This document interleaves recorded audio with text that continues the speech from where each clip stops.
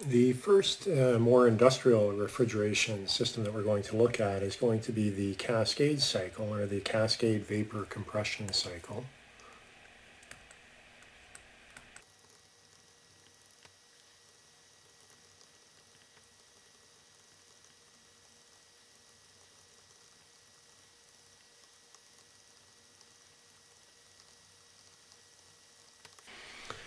So the Cascade vapor compression cycle is one whereby we have two different working fluids. Essentially what we have is two refrigeration systems, one sitting on top of another.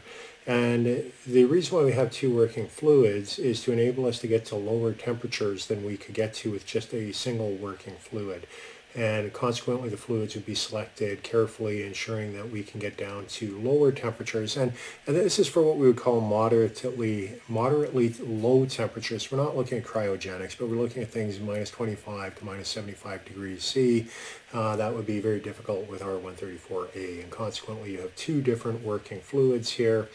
And what we'll do is we'll begin by looking at the process diagram and schematic, and then I'll write out an equation that shows us how to determine the coefficient of performance for a Cascade vapor compression cycle.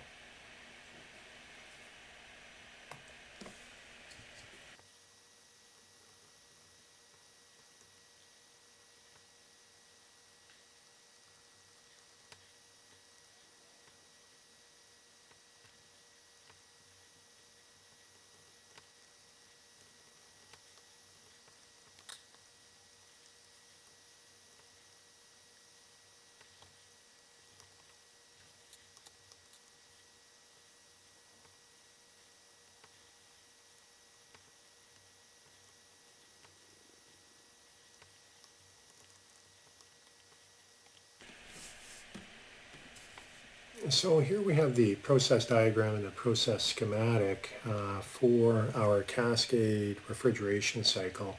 And the main difference between what we saw before is that we have two compressors. So we have compressor A and compressor B, and we have a heat exchanger operating between the two cascades instead of what we had before with an evaporator. The evaporator is now down at the bottom. And so heat exchange is going on between the two working fluids. When we look at this on a process schematic, or in terms of the process diagram, I should say, above we have cycle A, and then below we would have cycle B. Now, in doing this, we do attain a savings, mainly in terms of reduced work. And so if we just had a single fluid, we would have to add more work in here. And so this could be considered as being the reduced work.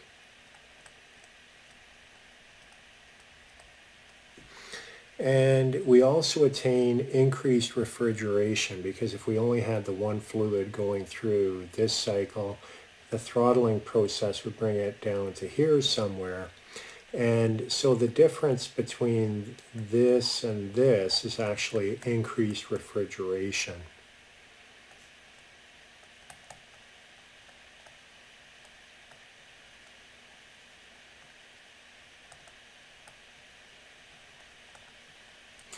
So what we're going to do now, we're going to take a look at basically the performance of the heat exchanger, where what we have is evaporation going on here, and on the bottom part we have condensation, or the condenser unit.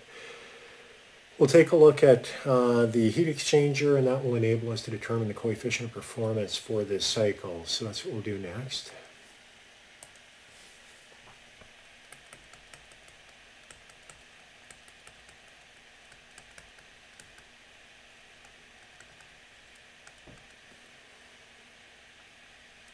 So looking at the performance of the heat exchanger,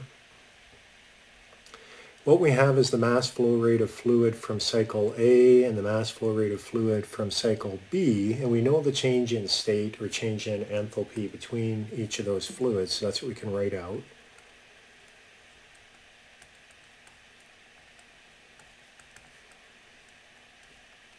So fluid in cycle B times its change in enthalpy.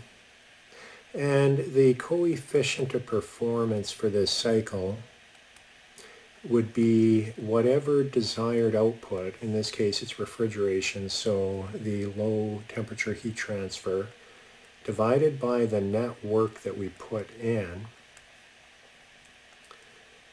The low temperature, if we look over here, is going to be what is going on in our evaporator here, going from 4 to 1.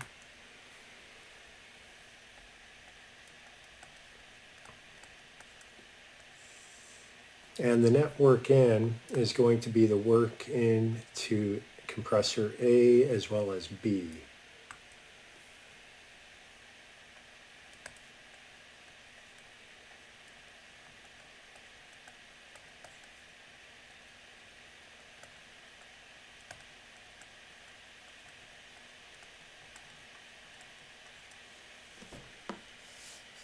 So that is how we can determine the mass flow rates as well as the coefficient of performance. It depends on the problem that you're working and what is given, but that is an equation for the coefficient of performance.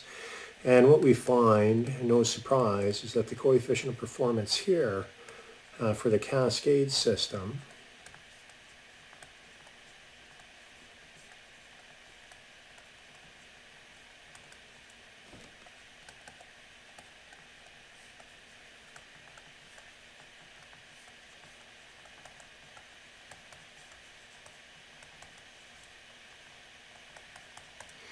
So we find that the coefficient of performance for the Cascade system is higher than for a single fluid unit.